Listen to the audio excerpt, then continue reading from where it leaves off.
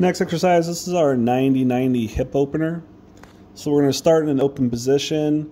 We're going to roll out on our left glute, and we're just going to get some exterior rotation of that hip.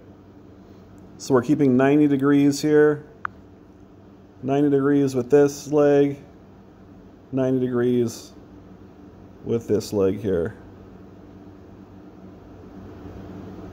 So try to get them as close as you can to 90-90 there. So first we're just going to do some exterior rotation. Nice getting that loose, hip it up. Again, we're really pushing down with our off leg. So the key to these exercises is really pushing down with that off leg and creating that isometrics movement and then that bond to the ground. So really getting that bond to the ground. So you can see my hip really interior rotating and then exterior rotating.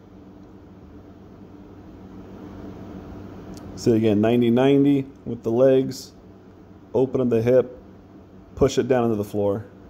Open the hip, push it down to the floor. The second movement part of this exercise is